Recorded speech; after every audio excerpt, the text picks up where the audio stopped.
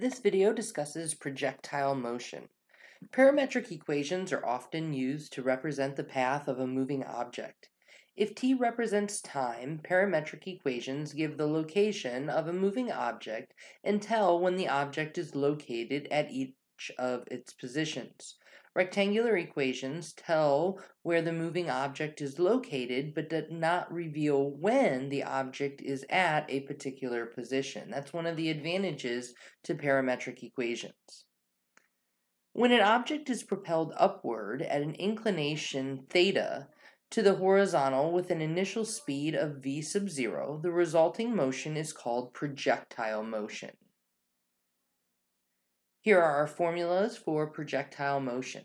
The parametric equations of the path of a projectile fired at an inclination theta to the horizontal with initial speed v sub 0 from a height h above the horizontal are given by x equals v sub 0 times cosine theta times t, and y is equal to negative 1/2 g t squared plus v sub 0 sine of theta times t plus h.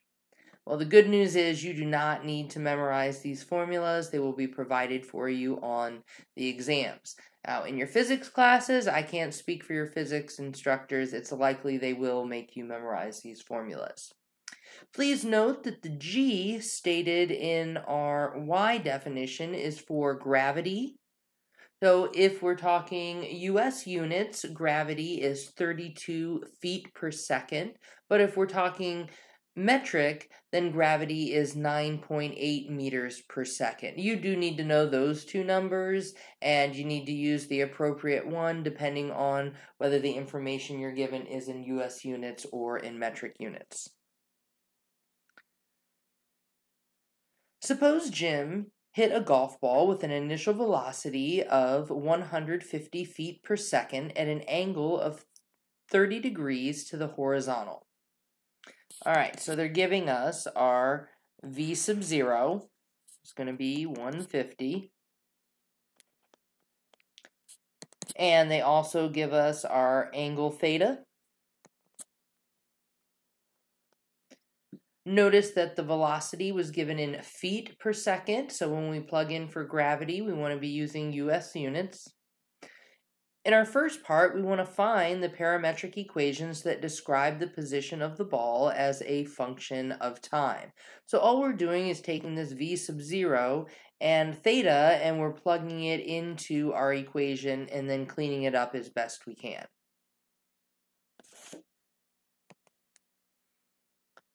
So x is equal to v sub 0 cosine theta t. Our v sub 0 is 150. Then we have a cosine of 30 degrees times t. Now cosine of 30 is on our unit circle.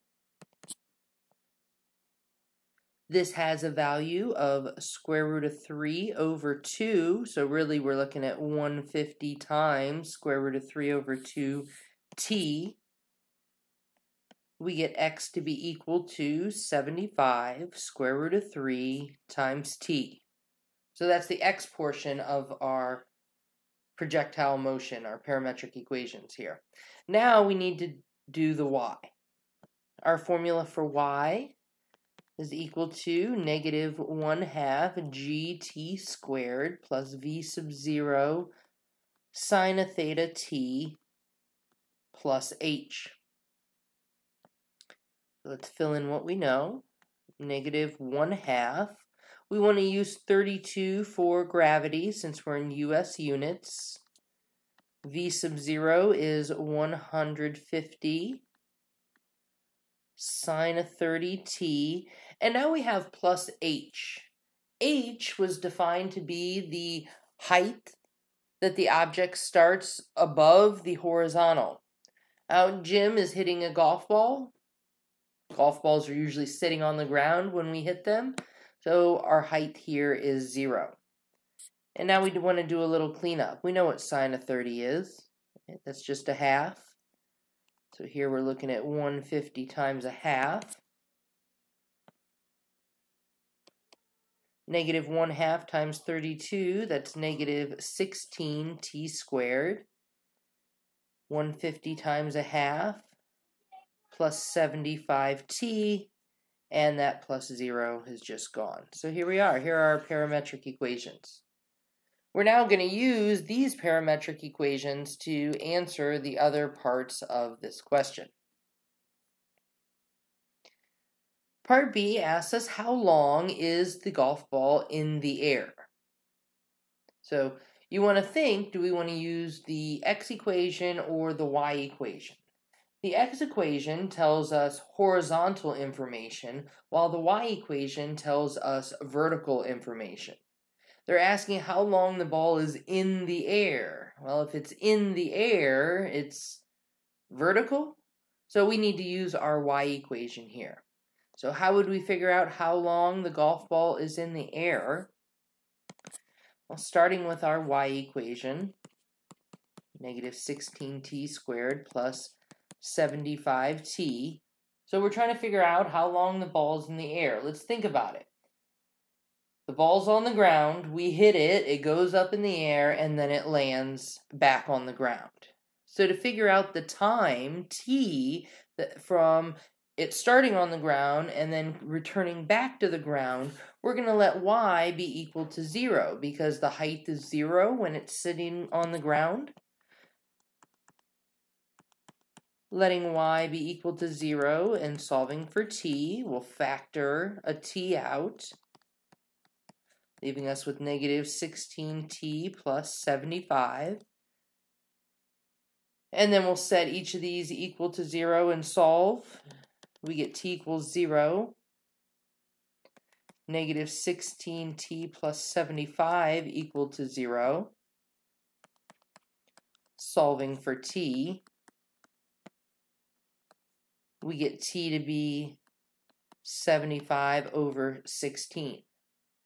Now we need to decide which one of these or both of these answers make sense for the context of our application.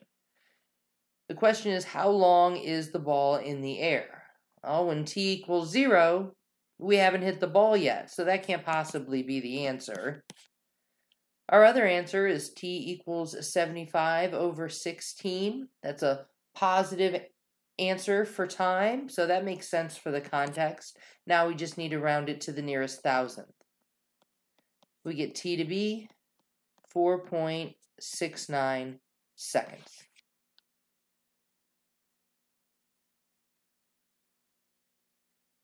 In part C, we want to find when the ball is at its maximum height. We'll determine the maximum height of the ball, rounding our answers to the nearest thousandth. Well, again, they're talking about height, so that's going to be the y equation. Y equals negative 16t squared plus 75t. If you look at this equation, it is a quadratic, so the graph is going to be a parabola. More specifically, it's a parabola that's pointing down, and the maximum of a parabola pointing down occurs at the vertex. So we need to find the vertex of this parabola.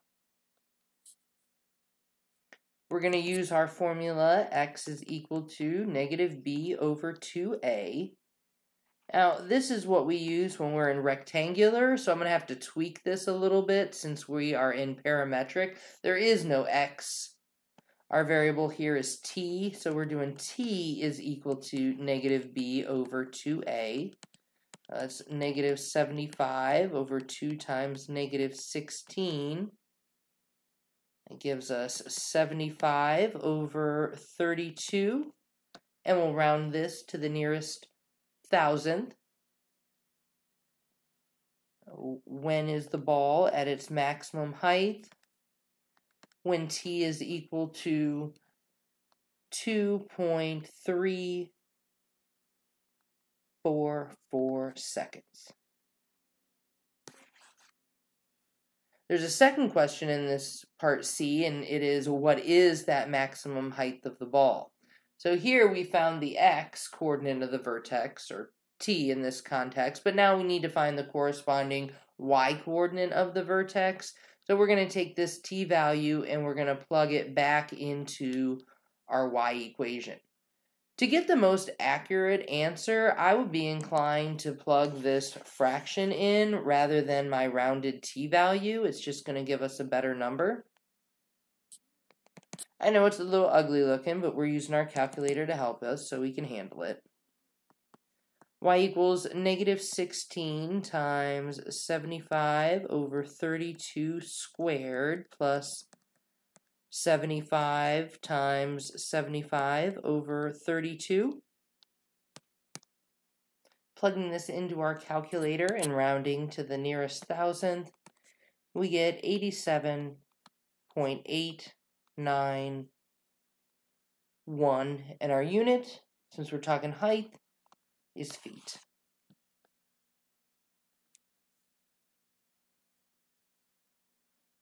Part D asks us to determine the distance the ball traveled. So now we're talking about like how far forward did it go.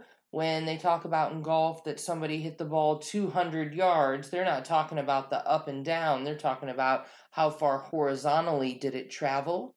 So since we're talking about horizontal travel, we're going to be using our x equation. X equals 75 square root of 3 times t. So the distance while it was in flight. Well, we need to know how long it was in flight.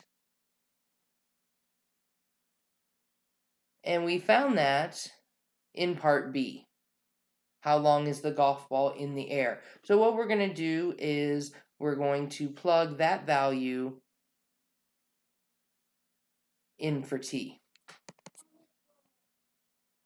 We get x to be equal to 75 square root of 3 times 4.69. Plugging this into our calculator, we get 609.249, and our unit is feet.